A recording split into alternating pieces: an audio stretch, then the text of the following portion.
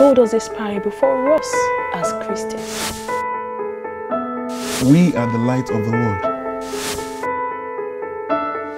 Heaven and earth shall pass away, but my words shall not pass away.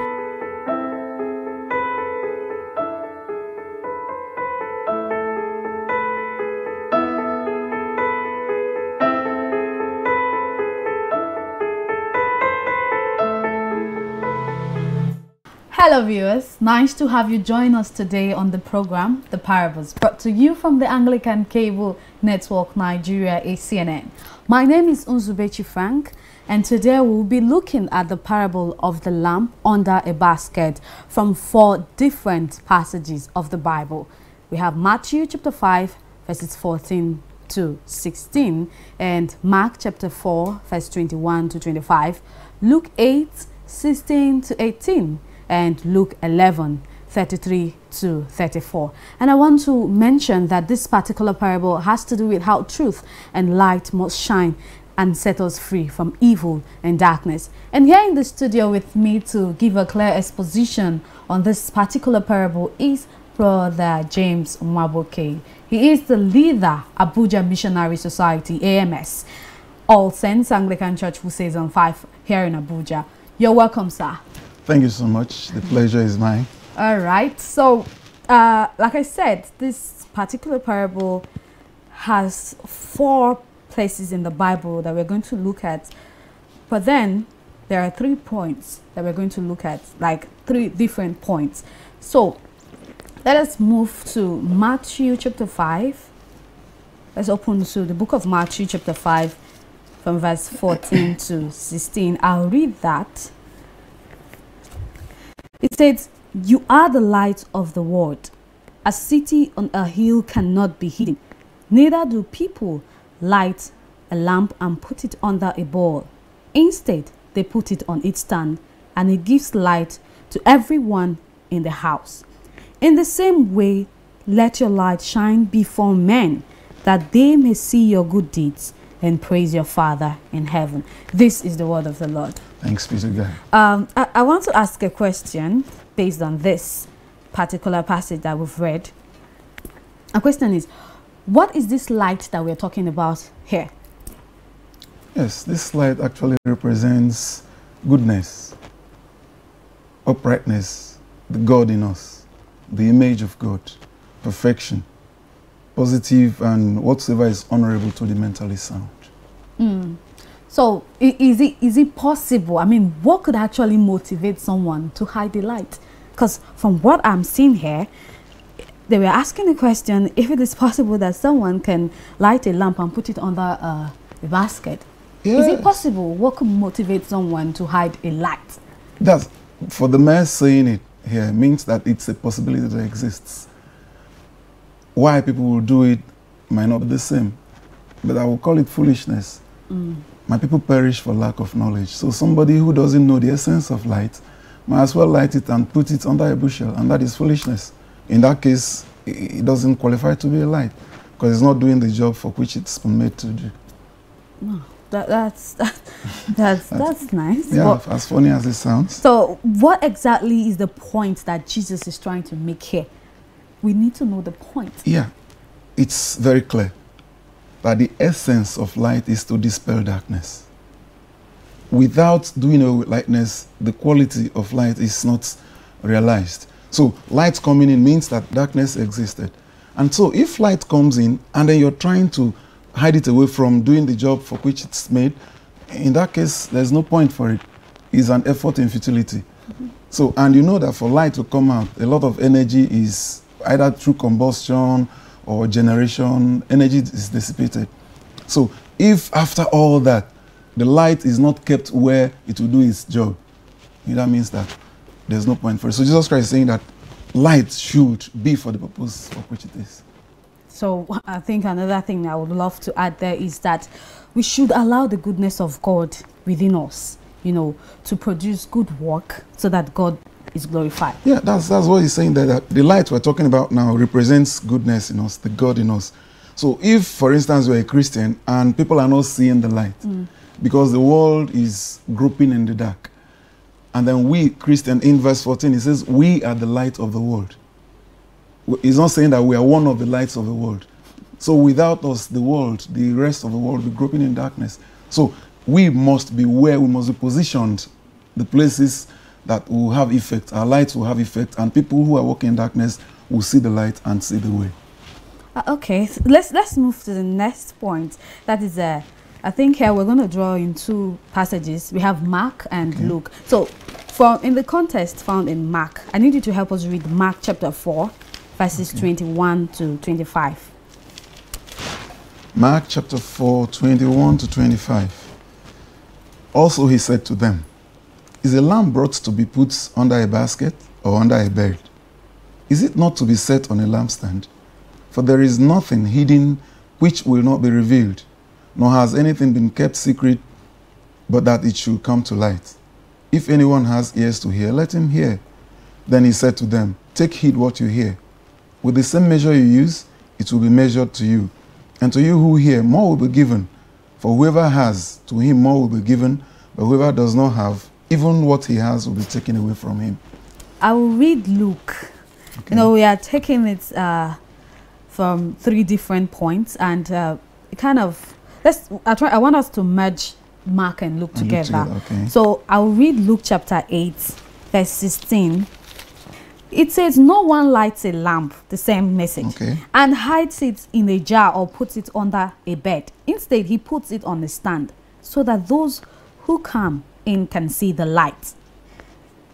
For there is nothing hidden that will not be disclosed, and nothing concealed that will not be known or brought out into the open. Therefore, consider carefully how you listen. Whoever has will be given more. Whoever does not have, even what he thinks he has, will be taken from him. Now, I want to ask you, do you think there's anything hidden from God? I mean, that is what this whole place is saying. Do you think that there's anything at all hidden from God? No, of course. He sees in secret and in the open. Nothing is hidden from him.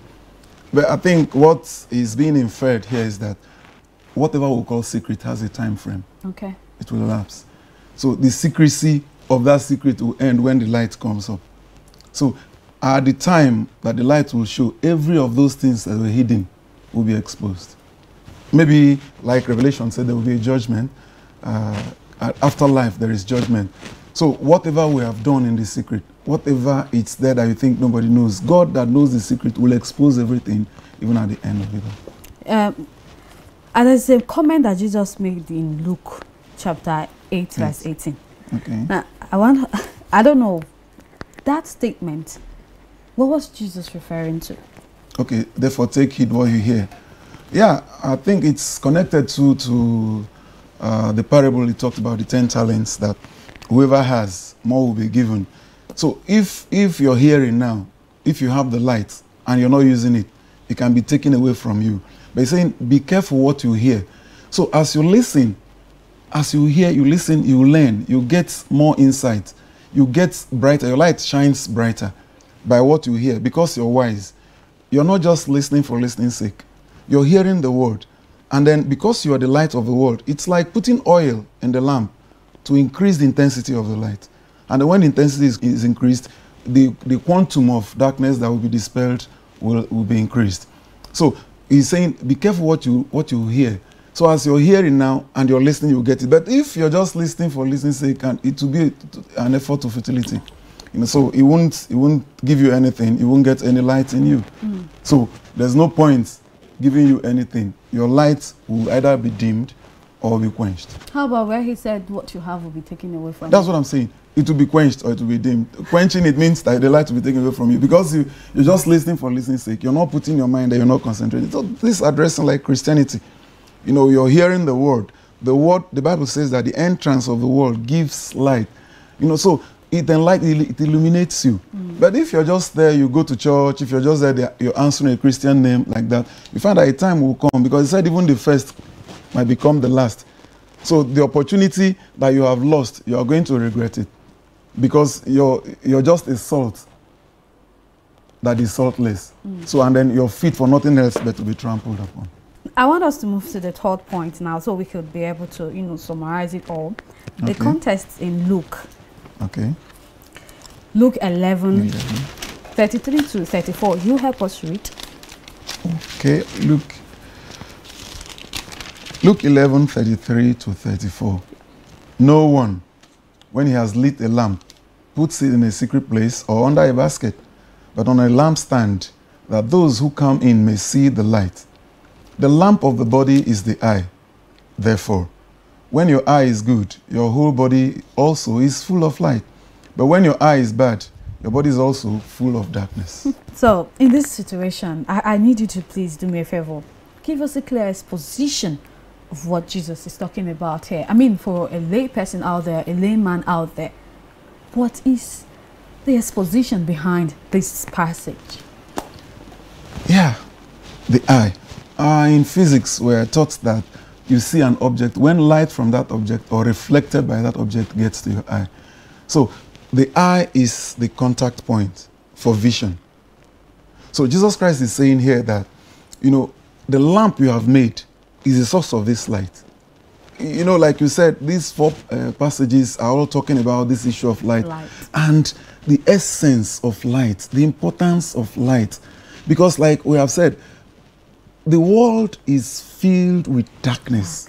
From the fall of man, there is so much darkness, the intense darkness that people are walking through. So you can see people doing terrible things. So now, he's saying that when you light this lamp, when you have this eye, the health of your eye, the word of God, the point of your vision, you know, how healthy it is will determine how your vision will be. You know, so if you have this light, then you must make good use of it. You must position it in the right way. You're hearing the word of God and you're not living by the word of God, you are in trouble. You know, in the book of James, he told us to let us not only be hearers, but doers also of the word. So because the light we are showing now is not only by saying, preaching, come and give your life to Christ and all that. By your actions, darkness is being dispelled. By your examples, darkness is being dispelled. So when he's saying that in verse 34, that the lamp of the body is the eye, and we have talked about lamp, that you position it on a lampstand. You don't just hide it anywhere. So, and then because the eye of the person, is a parable. Yes. But we're trying to bring it now, even considering the literal meaning and then bringing it into the applied meaning. So that the eye on your head, you know, is what is helping you to see. If you're blind, you cannot see. And that is why the Bible says too that the letter of the word killeth, but the spirit gives life. So when you're looking, when you're studying, when you're reading, when you're hearing, and it's not making meaning to you, you're not applying wisdom to what you're hearing, you're not applying wisdom to what you're seeing, you're not recharging your lamp to be able to see, you will still be groping in darkness, even when you claim to have a lamp. So, getting these whole passages together, what should be or what is your interpretation of this parable? I've said it, it's very, very clear that because there is so much darkness, we are in this world as the light. We are the people that will give the way. Jesus Christ is the way, the truth, and the life. And then we are his ambassadors. We are the ones people see, and we are the gospel people are going to read.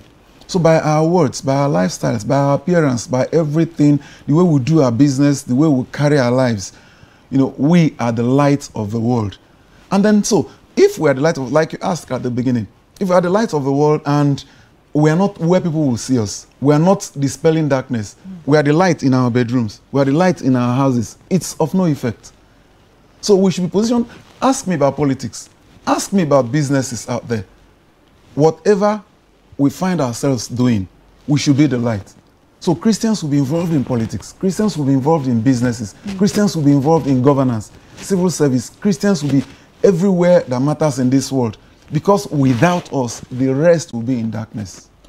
That's why he's saying that the essence of our being in this world is to show them the way, is to show the light. And without, like I told you, if there is no darkness, like if you go to the villages in the olden days, then you see people who put on, because we're not paying light bills very well then, you see people who put their security lights on, and then in the afternoon the light is still on. But that light that is still on in the afternoon is not, NEPA light. It's not making any impact. But in the darkness, that singular bulb that you're seeing there will dispel so much darkness around, and the people will be able to see where they are going. They won't be groping in the dark. So he's telling us that our being light is not for us to hide in one place. It is for us to go and affect the dark world. That is the essence of this parable. Thank you, sir. All right, viewers, you just heard what he said. You have to be involved in everything as a Christian who knows that the light of God is in you, and you only have to come out to shine the light of God so that God himself will be glorified. You know what, we want to go on a special commercial break. We'll be back. Just stay where you are. Don't go anywhere. Did you know Jesus said, "Go ye therefore and teach all nations, baptizing them in the name of the Father and of the Son and of the Holy Ghost"? Did you know ACNN reaches out to all African, European and Asian countries? Did you know ACNN produces programs that provides Bible-based solutions to your everyday need? Would you consider partnering with us in order to help us reach out to more souls? Then become a part of ACNNTV Kingdom Investment Partnership. You can be a monthly or a yearly partner. To subscribe, make your partnership payment into this Zenith Bank account. Account name, Brother Communications Limited. Account number 1013267532. For more details and confirmation of your AKIP subscription, please call +234 703 2656544. You can also reach us via email.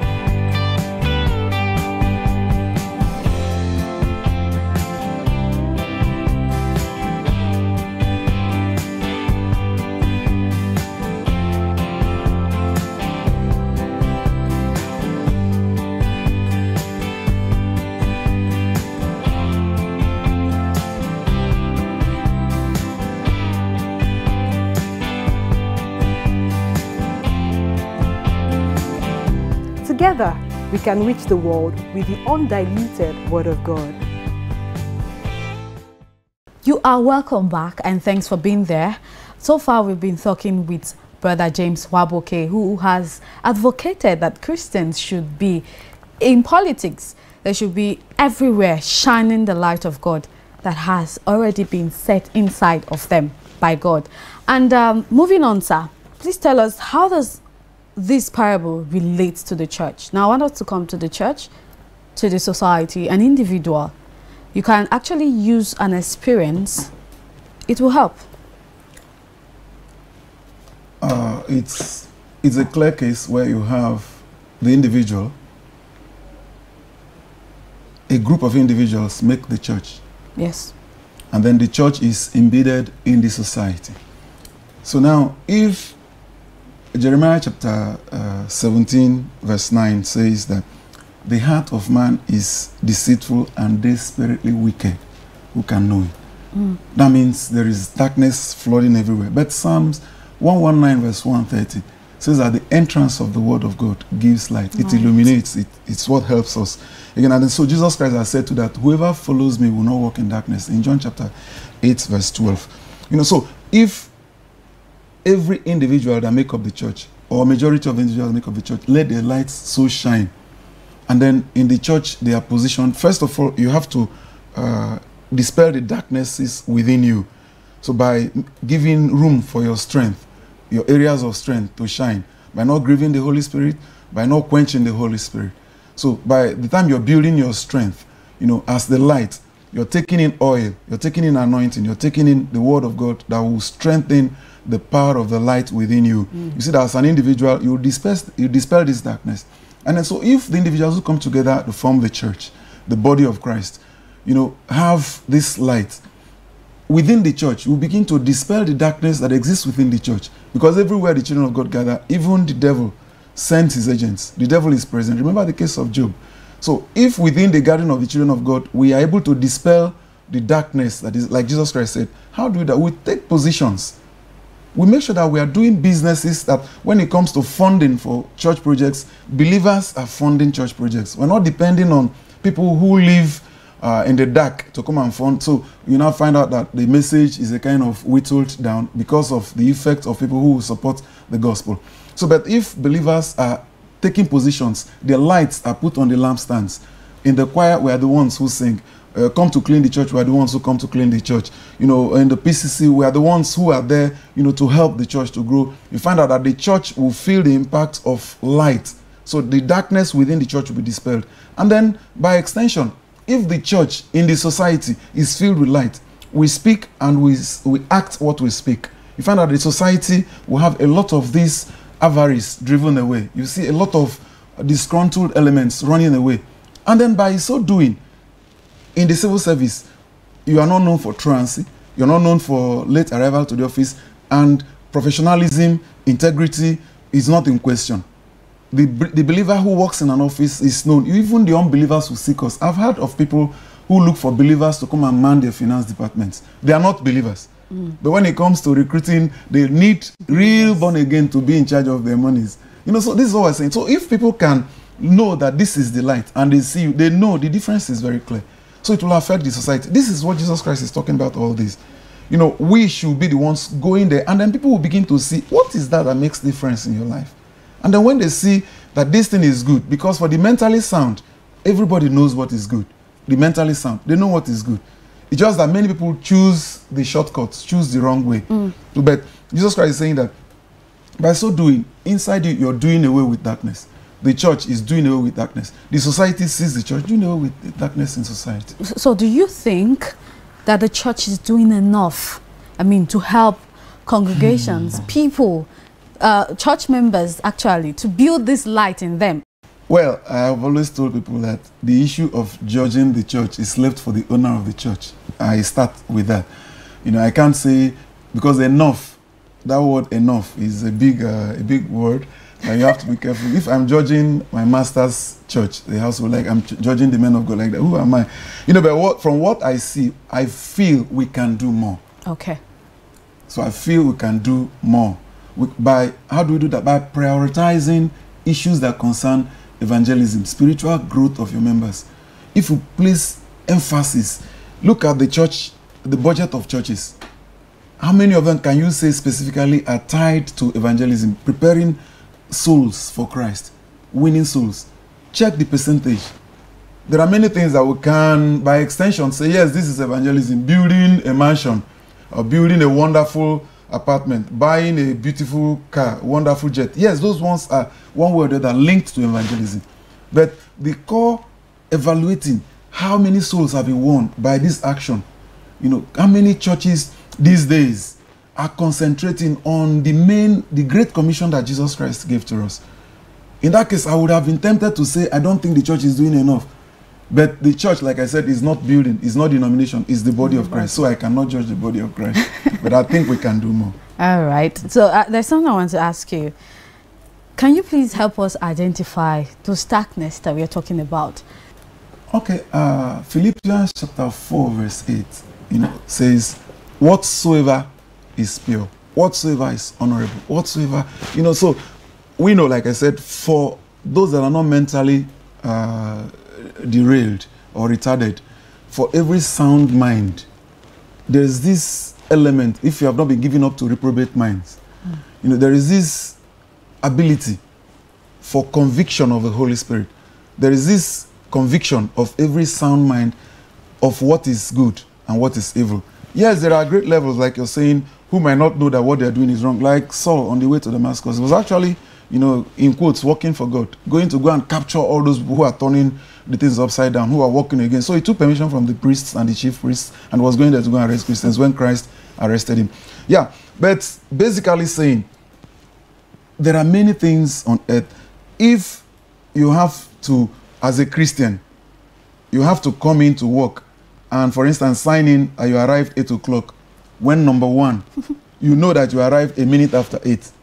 It is a lie. So no matter where you take it, you know you have lied. And then if one way or the other, you go to swear an affidavit that you are 20 years when you know you are 25 years, it's a lie. Lie by whatever guise, in whatever name, whatever you use to cover it. Lie is one very great darkness. You see that a home where there is clear communication, a man comes home and tells the wife, you know, everything he has done today, just without hiding anything. And the wife is always talking, when there is money, you let know how much I have, you let, you know. So when there is no lie and everything is done transparently, and that is why you see governments are talking about transparency.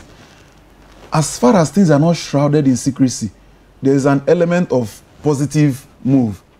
So when there is a kind of hiding things, doing things under the table, it's a great darkness.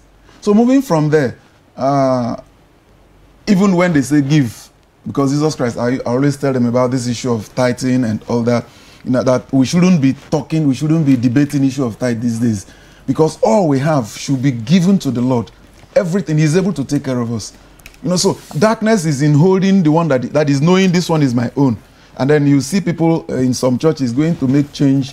There's an amount you need to give in church. But when they call you for political party donations or things like that, there's an amount you give to political parties or society meetings and all that. But when it comes to church, you're being careful. That is darkness. People are not freely, you know, worshiping God with all they have, with themselves and their substance. That is darkness.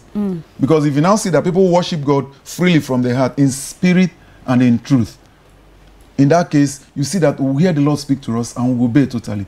But in society, generally, darkness, you see people doing shady things, you see people selling things, they will tell you, I understand even the measures they use to sell food stuff. We have the ones that are original, we have the ones that are fake. We have drugs that are fake, we have original, like that. So many things. There are drivers who used to drive you around, then when we are using meter for transportation. So there is so much darkness everywhere. Any form of sin, any form of things that are dishonorable is darkness. So I want to ask you a personal question, and then you answer that and advise the people who are watching, viewers who are watching. I want to ask you how the revelation of truth has affected your own behavior. You know, the word of God is truth. Jesus Christ says, sanctify them by the truth. The word, thy word is the truth. Since I realized that God is almighty, He's able to meet all my needs. I have some farms here and there. And I will labor, prepare the grounds, pay the workers, do so many things like that. And then when my maize will mature, before you know, without any signal, you see birds come to feed from the corn that I've labored and planted. So I remember what Jesus Christ said, that why will you put worries on yourself? Why don't you know your Father clothes the lilies of the valley? Like even Solomon in his array with all his wealth is not as clothed as these lilies. So the birds of the air, they do not labor, they do not toil, they don't even stock for tomorrow. But they are able to come and eat from my farm, come and eat from other farms and things like that. So I realized that God is able to take care of all my needs. It's a revelation of truth.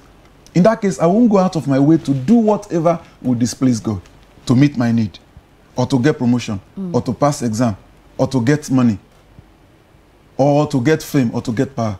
God is able to meet all my needs. And so far, for me, He has surpassed all my expectations in my life. The wonderful wife He gave me, the excellent children He gave me, the family He puts me in. This God is awesome. So if you get a revelation of this truth, you see that you don't need to go and do terrible things to get there. Because you see that God is there waiting for you. He's able to do more than you can even imagine. Wow. You don't need to worry yourself. Worship Him in spirit and in truth, and you'll see He will surprise you. You've all heard it. And I want to summarize by saying that Christianity is reflected by living in a way that reveals the love, hope, and promises of God. Living a life that portrays these values will correctly present the light of Jesus. It can sometimes be uncomfortable when our lights glow in the midst of this darkness. Yet, as the moon reflects the light of the sun, so are we to reflect the light of Jesus. Our light is to serve as a beacon for others. Great encouragement is given to those who prove themselves to be faithful hearers of the word by being doers of the work. If we want what God gives, it will increase, but the opposite is also true. If we don't use what God gives, there will be a spiritual loss. we will lose even what we think we have. And so that is where we're going to draw the curtain on this edition of the program. We want to appreciate you, sir, Brother James Nwabuke, for coming. And we hope that next time we will call you, you'll come. It's my pleasure. Honestly. All right. And to our viewers, we invite you to please join us, same time, same station, for another wonderful exclusive edition. Trust me, you don't want to miss it. I am Nzubechi Frank, and thanks for watching.